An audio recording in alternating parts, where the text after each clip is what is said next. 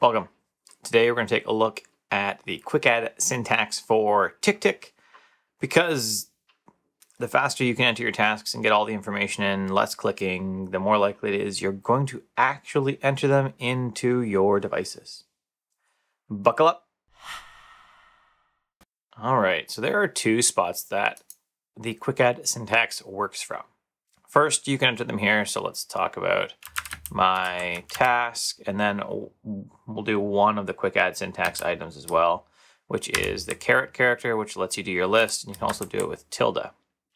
So I can put it into any one of these if I wanted. Just a quick note, you can see right here, Skillshare TickTick. This is a video that's going to be part of my Skillshare course. So we're going to cover this again in the Skillshare course on TickTick that I have coming up in the next few weeks. So if you want to see that, make sure you go below, hit subscribe, and then hit the bell so that you hear when I announce it. So we can put it in a list. Let's choose, I'll just put it in the inbox, even though that's where it would end up by default. And then we could also add a tag if we wanted to. So this will be an in progress task. And if we want to add a due date, so this does two ways to add due dates. I can either do smart due date, so today at 2 p.m. That's parse that and it'll become today at 2 p.m. Or you can do the star and then start going through, right? I could say today, right, at, but it won't give me, I don't know if it'll give me the 2 p.m. Yep. So it will actually, but you don't even need the star. It'll work anyways. And the final real quick add thing you can do is priority. Do that with an exclamation mark. I can choose like if this high, medium, or low, right? We'll go with high. And then if you are using this with someone else, you could use the @ symbol and start typing their name, right?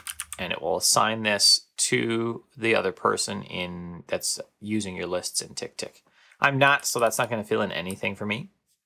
Now, once you have your task in, you kind of can use some of the quick add syntax still. So if I click in the description, I can use the # sign to get my tag.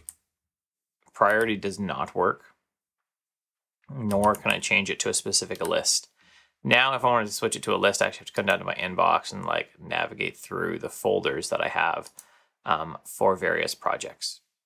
The other place that quick add works that is probably more important even is in the quick add box. So I have that map to control option space for me, because that's what I do for all my task managers as I've had them.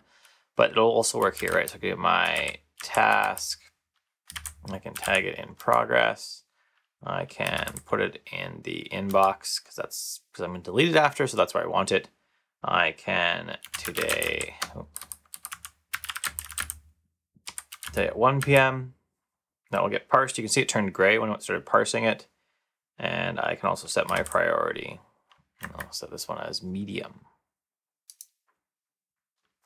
Then we'll add that in.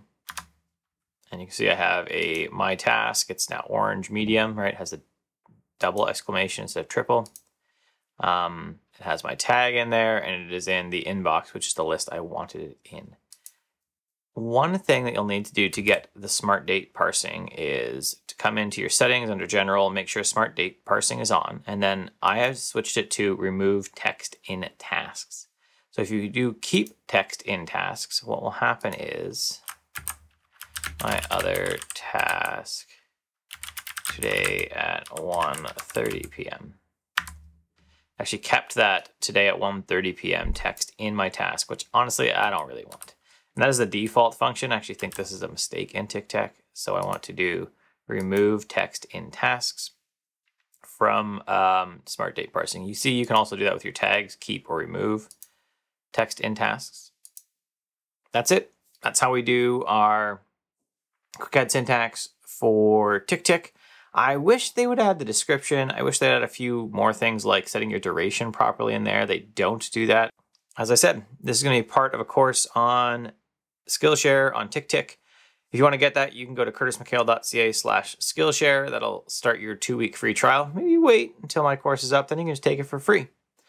And otherwise, if you liked the video, thumbs up below. If you loved it, you can subscribe, hit the bell so YouTube lets you know what's happening.